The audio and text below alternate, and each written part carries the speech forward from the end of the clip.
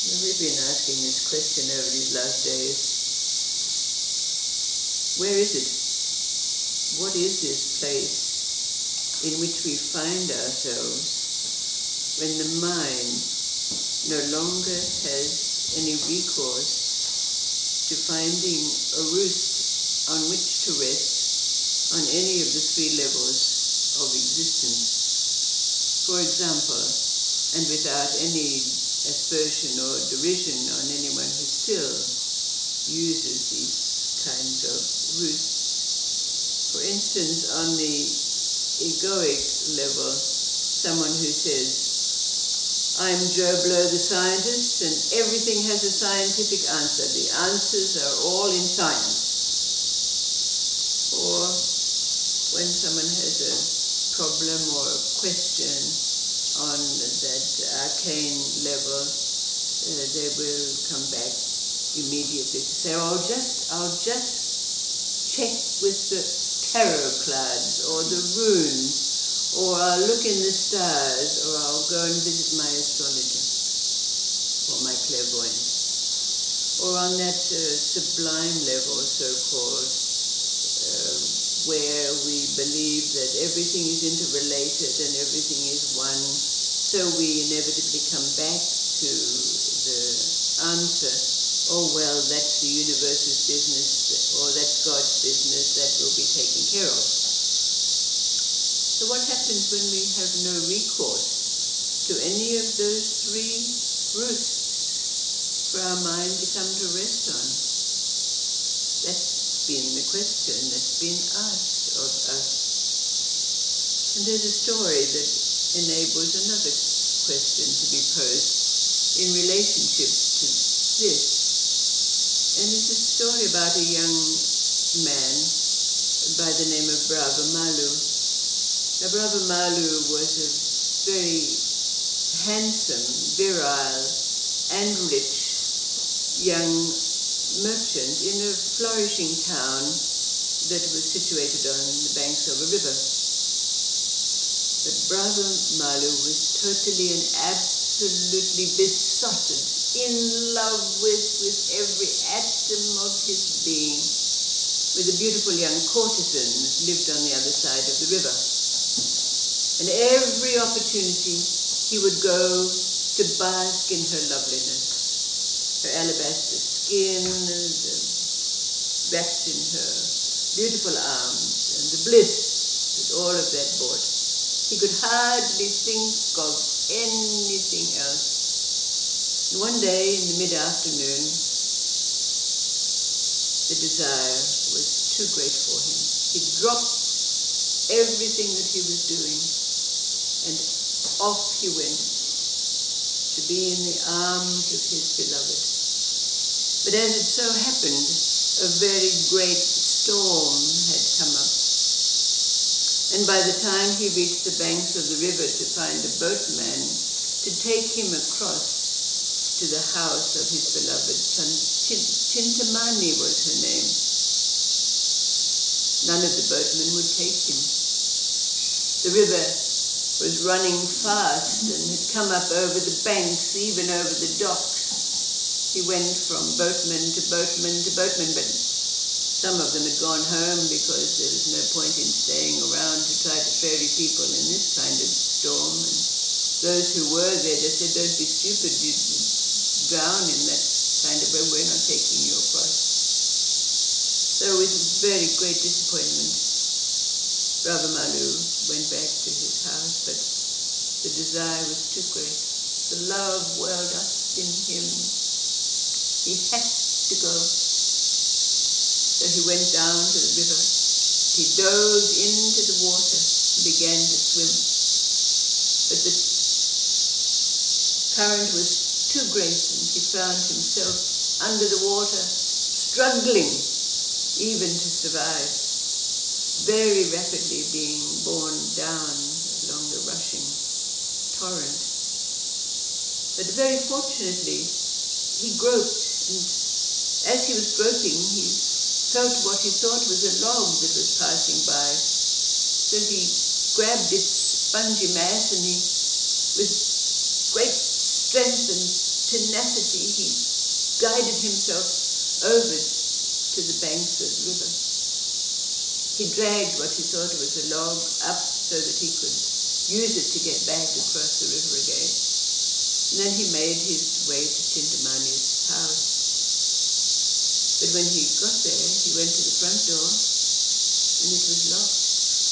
He went to the back door and it was locked also. Of course, the windows were barred. He had no way to get in. But in the very faint light that there was as the storm was still pelting,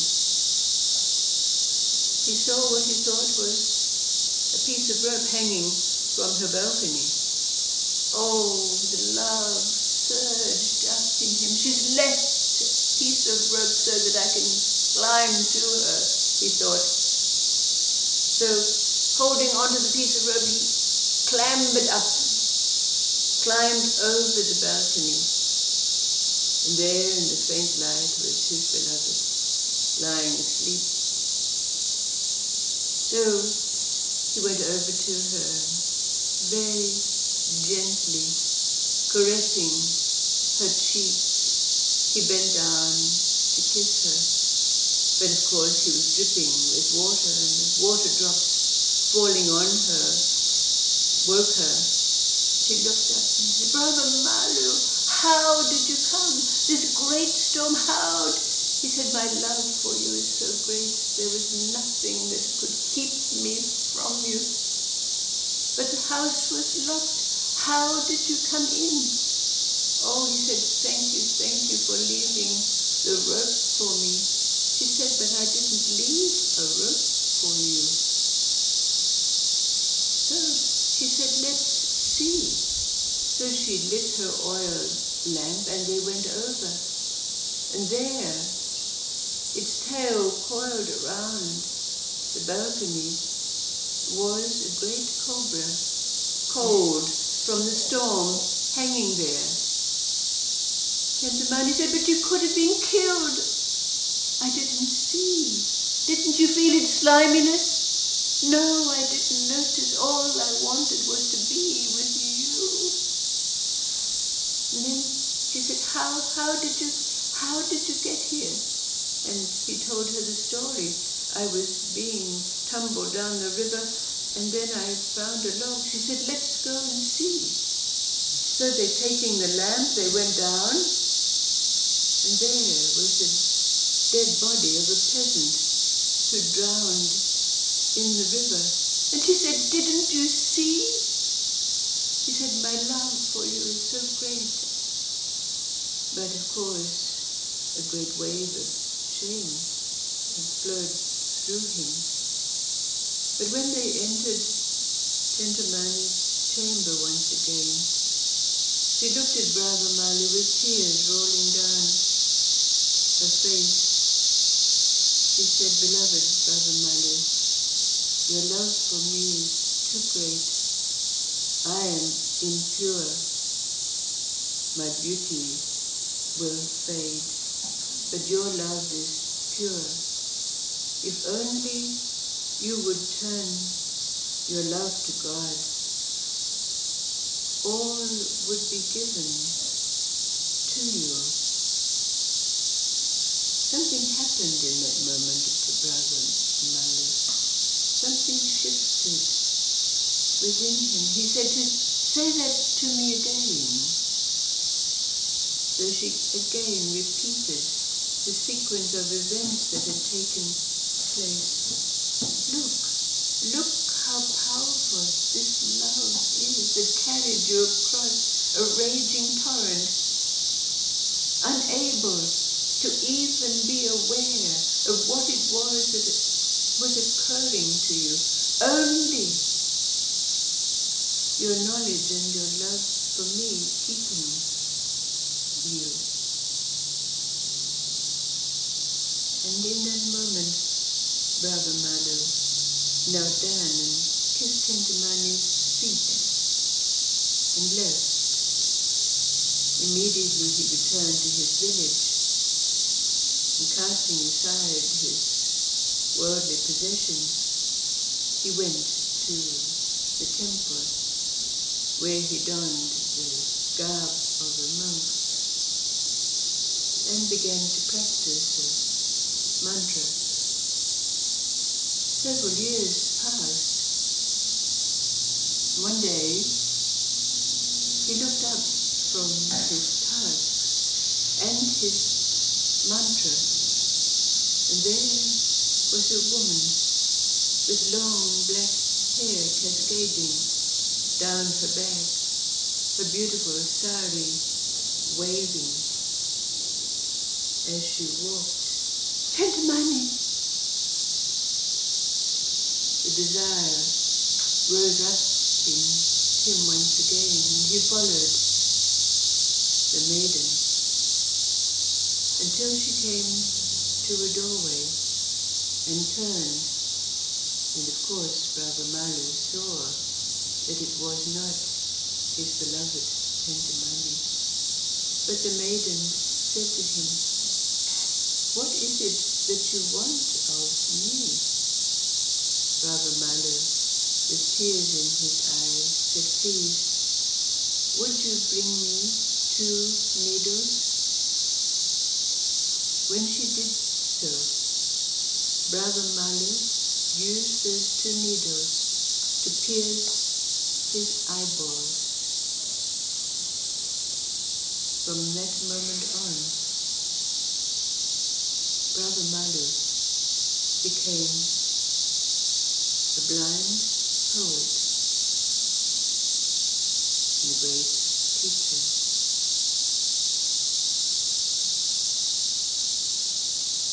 Looking to our question, where do we find ourselves? What is this place when our mind no longer has recourse to any of the routes that those levels of existence offer to us, and we know them well? We've had to use them ourselves on our journey. The ways of the ego, the ways of the arcane or the intuitive or the magic or and even the ways of oneness and enlightenment, interrelatedness. How does this story then perhaps bring some gleaning of understanding of this place? What is the meaning of piercing our eyes?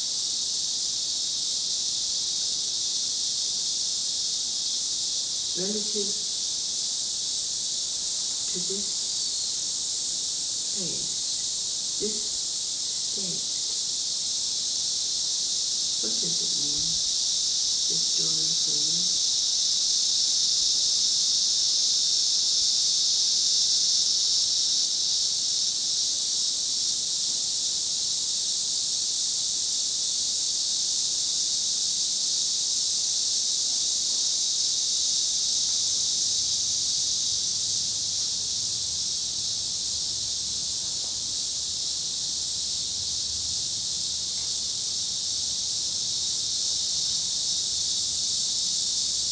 Like getting rid of any temptation that's getting in the way of between us and God, but then can't God be a route too? We have to take this story to another level in its symbolism. What is this love, this God that we speak of? What is it that's there in us when all else has been taken away? What is it that's aware that it's aware? What is it that's unchanging when all else changes?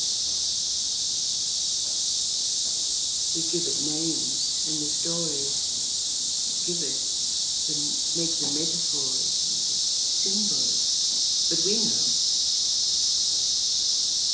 their meaning. So this is why the question is asked. Symbolically, what does it mean to pierce our eyes?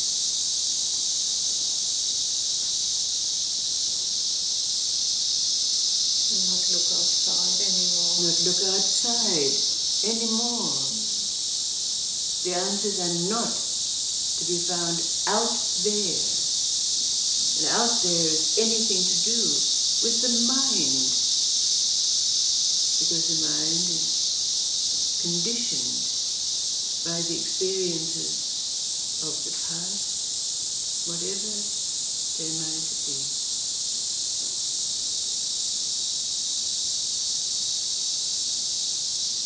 Do not look out there. And yet we've discovered there's no in there neither. Where are we? Neither here nor there. Neither here nor there. And yet, in this place, there has to be a recognition and a realization. This is why these questions are posed. We have to know who we are and what we do. And before we might have been a dead leaf blowing in the wind, but now we're at a standstill. We have nowhere else to be but here. But where is here? Where is here? Where is here when the mind has no foundation on which to rest? I'm Joe Blow, the scientist who studies psychology and embraces oneness.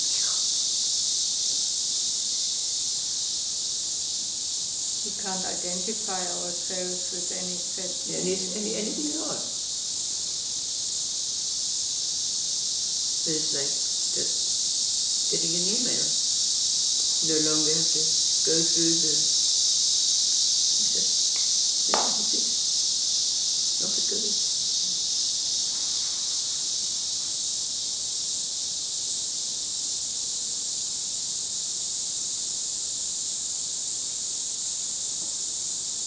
Let's ponder on this. What does it mean? Appears to one.